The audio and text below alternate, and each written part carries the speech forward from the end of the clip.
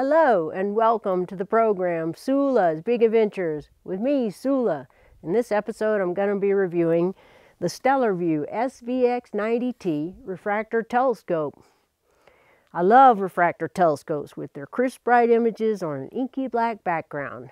So I was thrilled when my friend Katie came to visit me this winter and brought her Stellarvue SVX 90T refractor telescope. Oh my God! Katie, you are so crazy. I can't wait to see your new telescope. And she agreed to let me borrow it for a while. I've been using it for a few months. She probably wants it back now, so I better finish this review. The telescope has an aperture of 90 millimeters or 3.54 inches. It has a 540 millimeter focal length, so it's f6. It's an apochromatic refractor with an air-spaced 3-element objective lens. And one of the lenses is a super low dispersion center lens. I went to Stellarvue's website and I looked at this telescope, and if you click on super low dispersion lens, it'll take you to a whole page written by Stellarvue founder Vic Morris explaining the various types of glass used on premium refractors. And I would say that Stellarvue is a premium refractor. And in my opinion, it's in the top 5, although I've never looked through a Takahashi, but this is a premium refractor. According to Vic Morris, refractors using FPL 53 and FCD 100 glass perform identically in telescopes up to 130 millimeters. And you can read the article yourself. It's pretty interesting. I'll give you the link. I'll summarize it this way though. According to Vic Morris, it's not as important whether the refractor uses FPL 53 or FCD 100 glass as it is how accurately configured the lens is. This telescope uses FCD 100 with a borosilicate lens on one side and a lanthanum lens on the other side. It's guaranteed to be configured at 0.99 Strel ratio. Strel ratios used to only be used to rate the astronomical seeing for assessing the performance of adaptive optics in a professional telescope, but now it's being used to assess the optics on amateur telescopes. I'll explain the Strel ratio as best I can.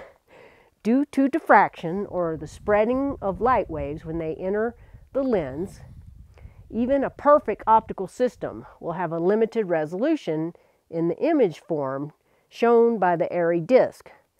The peak intensity should be found at the center of the airy disk. An imperfect optical system will produce a reduced peak intensity, and the ratio of the reduced peak intensity compared to a perfect optical system is the Strel ratio. An optical system with only minor imperfections can be referred to as diffraction limited. As the peak intensity is focused at the center of the airy disk, a Strel ratio of greater than 0.8 can be called diffraction limited.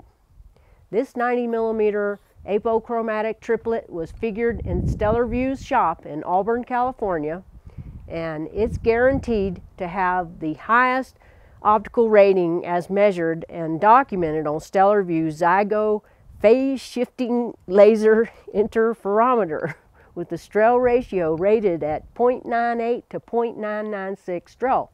To attain this level of optical accuracy, according to Stellarvue, Stellarvue opticians meticulously figure the objective lenses to attain the highest level of optical performance. According to Stellarvue, the SVX models, such as this one, perform much better than the older SV models. Each SVX refractor comes with a Zygo interferometer test report, and this telescope came with that report, and it gives it a Strel ratio of 0.996. I own a Stellarvue 102 millimeter refractor, and its performance is non-parallel. So I obviously had high expectations for this 90 millimeter refractor, and this telescope met or exceeded all my expectations. I looked at Jupiter, Venus. I looked extensively at the moon with a 3mm Stellarvue Delight eyepiece, which put the magnification at 180 times, and I was very impressed. I looked at numerous double stars, and although those things are highly affected by the seeing conditions, I was never disappointed. I also looked at some of the brighter deep sky objects, and they were always sharp with high contrast. I also tested the optics on this telescope by defocusing on Polaris and comparing the diffraction patterns on both sides of focus. And the diffraction pattern was identical on both sides of focus. If it hadn't been, I would have told Katie to mail this telescope back to Stellarvue and demand her money back. I never, not once, detected any false colors on this either. I didn't try to use the telescope for astrophotography. Katie is not interested in astrophotography, and it's her telescope. She says astrophotographers are people who aren't interested in looking at the sky.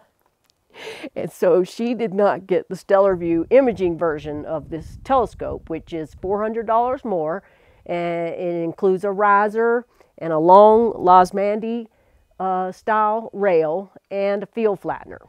The risers and the long rail will allow you to balance the telescope with a camera on it, and the field flattener will convert it from a 90mm visual telescope into a flat field imaging telescope. Instead, Katie got the standard version, which includes dual mounting rings, 3-inch Stellarvue dual speed rack and pinion focuser, 2-inch and 1 1/4-inch adapters, 2 finder scope shoes, which I really love. I wish all telescopes came with 2 finder shoes, and a Stellarvue well-padded case. For the visual use version, you would order the standard version, and you would need your own mounting rail and mount. Katie got this mount, the Stellarvue M002C Alt-Az mount, and this is an awesome mount. It's very smooth and easy to move around and very sturdy, and it stays where you point it with these tension knobs, and I may have a hard time returning this mountain telescope to Katie. You have choices for the focuser. The SVX 90T comes with the Stellarvue 3-inch focuser, and it's dual speed, but you can upgrade to the Feather Touch focuser, which is also 3 inches and dual speed, or the Moonlight Nightcrawler 3-inch focuser. They cost more, and Katie just ordered the standard 3-inch focuser, so I can't speak on the performance of the Feather Touch or the Moonlight Nightcrawler, but this standard focuser it came with is excellent. The entire focuser moves, and you can place the knobs wherever you want, so that's nice. And this one had a smooth movement, and it stayed put once you had it where you wanted, and the focusing was smooth and very pleasant to use, and I was able to nail down the focus easily with it. According to Stellarvue, the maximum useful magnification for this 90mm refractor is 213 times, but on a very steady night of seeing, you can exceed this power. I don't see how I'm using a 3mm as it is to get to 180 magnification. I guess I could have put a Barlow in it with another eyepiece, but I didn't ever try that. I was very happy with this 3mm eyepiece at 180 times magnification. I don't have any telescopes here that are 90 or close in aperture, except for I have a 115mm aperture refractor. It's hard to compare since that's much bigger and they're not the same aperture, but I would just say that even though this refractor has a smaller aperture than my 115mm, I had amazing views through this refractor when comparing it to the 115 millimeter. The objects I looked at were sharp and crisp and had a lot of contrast. Right now I have the Stellarvue 90 millimeter refractor on Mars. It's a 3 millimeter eyepiece and it looks pretty good for such a small telescope because Mars is hard. And I'd say the seeing is average tonight. Good transparency, and it looks pretty good. I have it on this go-to mount, not because I'm being lazy, but because when it's this cold, I can't be searching around for things. I normally keep this refractor on that Altaz mount I was showing you earlier on the deck so I can run into the house and warm up if I feel like I'm going to die. Next, I'm going to look at a couple of double stars. I also have a 115 millimeter Orion triplet over there set up, and I'm going to look at the same double stars with it. It's a little bit bigger aperture, but I just want to compare. Right now I'm looking at 145G Canis Majoris. It's an optical double in Canis Major. It's not hard to split at all. In fact, you could see it in a telescope even smaller than this one, maybe even 2 inches telescope, because it's 26 arc seconds apart, so it's wide, but it's beautiful. And if you've never looked at it, you should. Some people call it the winter Albireo because one star is blue and the other one is gold. It's just gorgeous. But next I'm going to look at something hard to split and see if I can split it.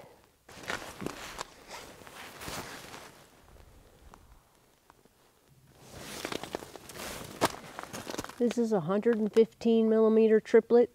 I don't know what the glass is. The website doesn't say. It just says extra low dispersion. It's a pretty nice telescope, but it's an inch more of aperture. I could easily split Algepa with a 9 millimeter Morpheus.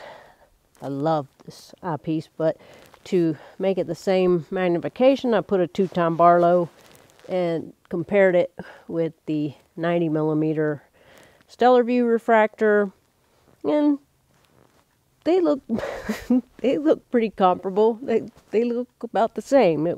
They both look pretty clean.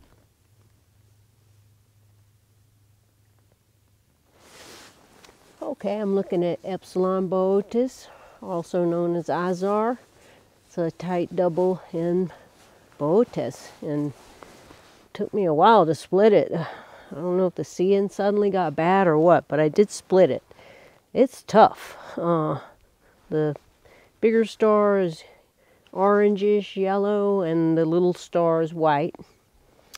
And now I'll look at it in the Stellarvue 90 millimeter refractor.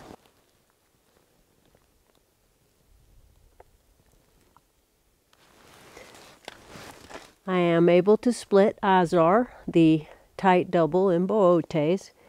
It has an orange star that's bigger than the secondary star, which is white and smaller, and I can split it.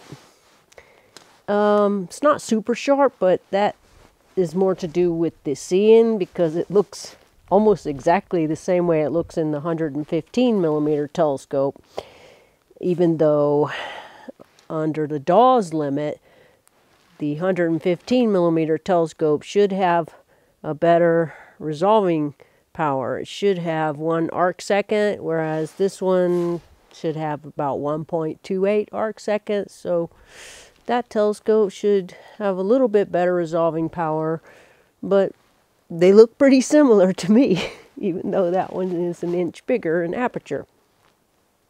So pretty good. So my goal in looking at the same object in this Stellarvue 90 millimeter refractor and the Orion 115 millimeter refractor was to just see if objects looked the same in both, if they weren't super sharp, because that would mean that probably it was the seeing and not the telescope itself. And so since the objects that I looked at in both telescopes looked about the same, even though that one is an inch bigger in aperture and has better resolving power, then I would say that last object in particular that wasn't super sharp had more to do with the seeing than the telescope, because other things I've looked at were super sharp, and so I'm still very impressed with this telescope. Now on the downside, this telescope with an eyepiece, diagonal, the rings, the mounting rail, and a finder scope weighs 12.1 pounds. You may think that's not much, but 115 millimeter telescope, and with all those things on it, I weighed it, and it also weighed 12 pounds, and it's a much larger aperture. But maybe 12 pounds doesn't bother you, but I have found Stellarvue telescopes to be somewhat heavy. Nevertheless, this is a highly portable telescope at 28 inches long and 18 inches wide, and at 12 pounds. The only other negative that I can think of about this telescope is the price. For the standard version, with the standard focuser, it's $2,495 US, and that's a lot for a 90 millimeter refractor. However, it's handmade in the United States, and if you can afford it and you want a portable grab-and-go refractor with superb optics, then I would highly recommend this tremendous telescope. Or if you want a telescope close to perfect as possible for your astrophotography, while I did not use this telescope for astrophotography, I have used my 102 millimeter Stellarvue, which is a doublet, and it performed phenomenally. So I don't have any doubt that this one would perform the same, if not better, since it's a triplet. But I didn't use it for astrophotography, so you would have to find out on your own. I can't verify how it works for imaging, but I'm sure it would be great. On a side note, while perusing Stellarvue's website, I could not help but notice that Stellarvue is now offering a 180 millimeter or 7-inch refractor. If you have a lot of money, it's over $18,000, a large storage space, or a home observatory, or a crane maybe, then check it out or just look at it and drool, because I think they've sold all of them. But I digress. That's the end of my review of this fantastic 90 millimeter apochromatic refractor, the Stellarvue SVX 90T refractor telescope. I'll see you soon. Dark skies forever. Sula signing off.